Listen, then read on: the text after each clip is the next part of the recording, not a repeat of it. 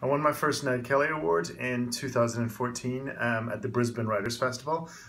This one here, I was completely shocked to get this award because I was writing these Irish crime stories set in Belfast in the 1980s.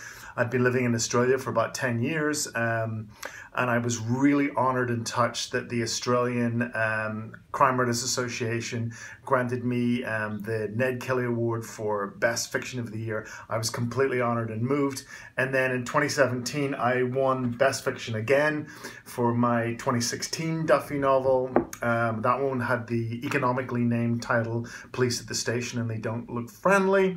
And I was really surprised again to win that award and completely moved. And it has meant so much to me in my career, and thank you so much to the Australian Crime Writers Association.